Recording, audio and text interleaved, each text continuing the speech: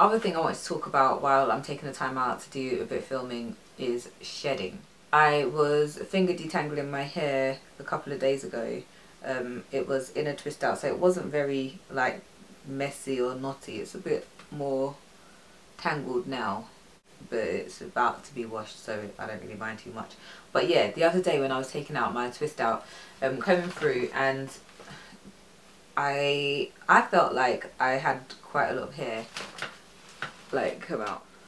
Yeah, now I'm looking at it, it doesn't look like that much, but at the time it seemed like a lot. And you know what, I'm going to be honest with you guys, I tried to actually start counting how many of these were shed hairs in this and how many were broken hairs. Sorry, let me get that out your screen. So yeah, so I tried to sort of like work out how much of this was like shed and how much of it was broken, and it was about even. It was about even, but it basically tells me that since I've been using the castor oil again to seal my ends, I'm getting a lot less little breakage. So the hair that I'm losing is more shedding, which is supposed to be more natural. However, I feel like the amount I'm shedding is a bit more than normal. So now I'm kind of looking into the reasons why hair starts to shed, and I've come across this thing called seasonal hair shedding. I'm going to do a bit more research into it, but obviously it's like related to the weather. But there are other factors as well. I'm thinking that one of the reasons my hair might be shedding is because I've been going out quite a lot. Like the social events have been quite thick and fast on the calendar, and I'm thinking that maybe the alcohol consumption is probably not helping my hair. I know hormones have a lot to do with hair growth and hair shedding as well, although I think my hormones are relatively balanced. I'm trying to figure out if it was around like my monthly cycle time.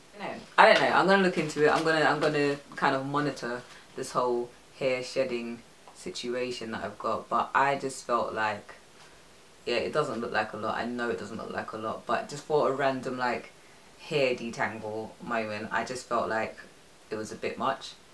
But I could just be stressing, which doesn't help hair shedding either. But anyway, so there are a couple of things that I am going to try, including cutting down drinking, and including, yeah, that one's going to be hard, and including the tea rinsing, coffee rinsing, and I might even try the garlic treatment as well.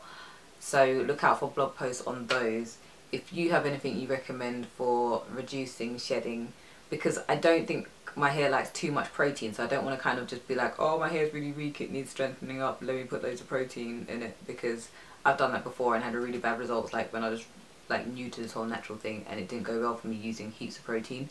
So I kind of got my protein balance kind of nice. I don't really want to mess around with that too much, but if there's other things I can work with, then like the different rinses, I want to try those and we'll see how those go. So like I say, hit me up with any tips, advice or anything like that you have, and I will be back and keep you updated on those things soon too. Bye!